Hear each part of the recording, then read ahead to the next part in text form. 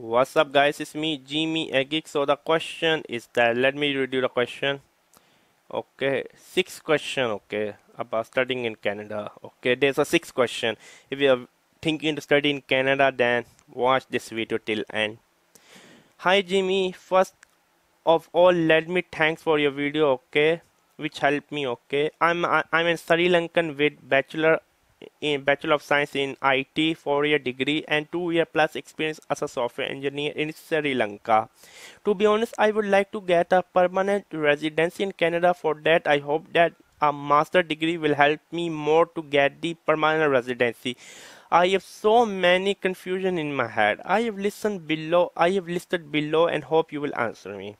Since my GPA is low 2.5, or will it hard for me to find a university for my master in computer science? 2.5 for GPA. Normally only private university will accept you. No government, no semi-government university will not accept you unless you have a lot of experience in your hand. Okay, only private will accept you, not government will accept you, no public university will accept you. Again, maybe you have some certain skill which you bring on the table, which again can make you accept.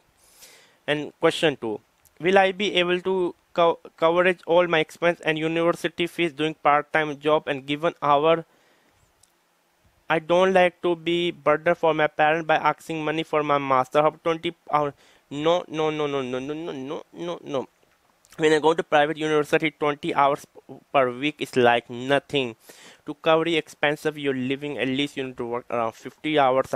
50 hours. So, no, you cannot cover all of the expense. As a rule of the immigration, you are not allowed to work over 20 hours.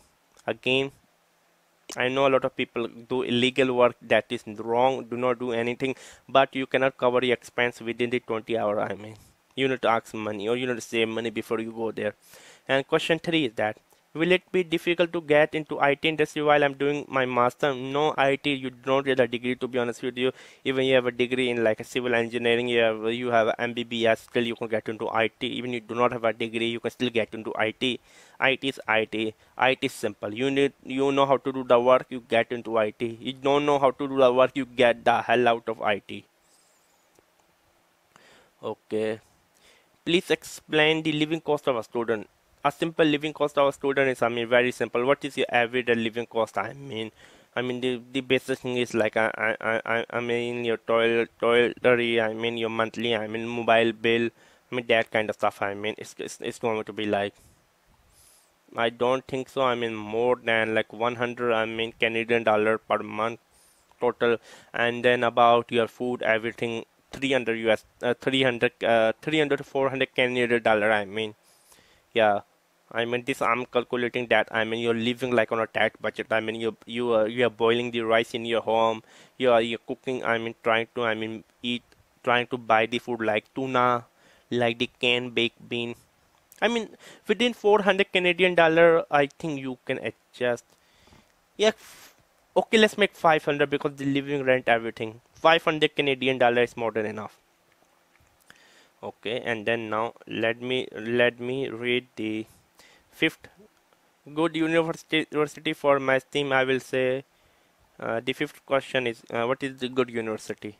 I will say go to the Centennial College, my favorite Centennial College. And number 6 is that, what should I do after master to get eligible for PR? For PR, you need to satisfy the immigration officer that they should give you PR, because the local do not have a skill which you have. Again, I will be telling you, try to get into like furniture design, wood engineering, farming, get a farming postgraduate diploma, farming, agricultural or something like that. This is like huge in demand. Yeah, again, good luck. You need to work hard. It was me, GB. Subscribe and buy. Check out the links in the description box. Bye bye.